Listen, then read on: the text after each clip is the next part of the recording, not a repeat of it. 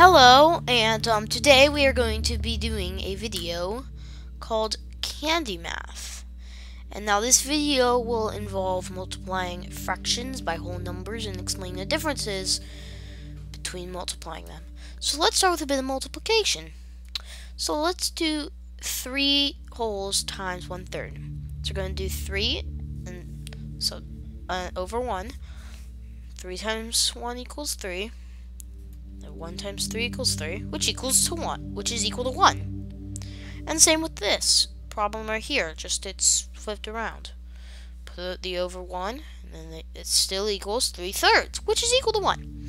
So now, we know both of these numbers right here are equal to 1.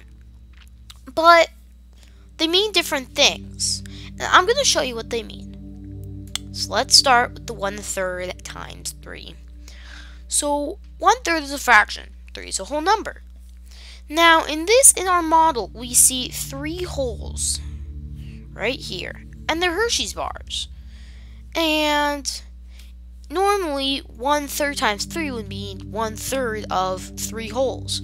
So let's say you had friends over, and each of them brought 1 Hershey bar.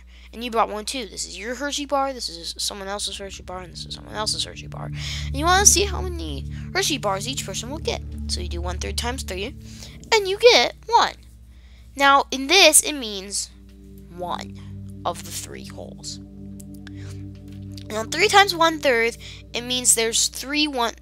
It means you have 1/3, and you have it 3 times. So in this one, let's say you only have 1 Hershey's bar, and you bring it over, and you want to see how many Hershey's bars you have in all, because you just have 3 pieces.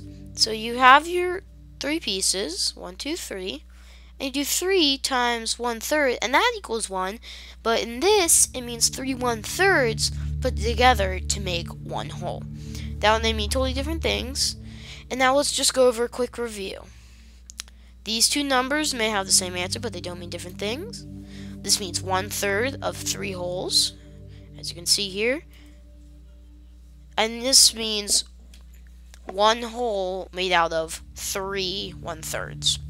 So, I hope this video taught you more about the difference between these two types of multiplication with fractions. And remember, keep learning math.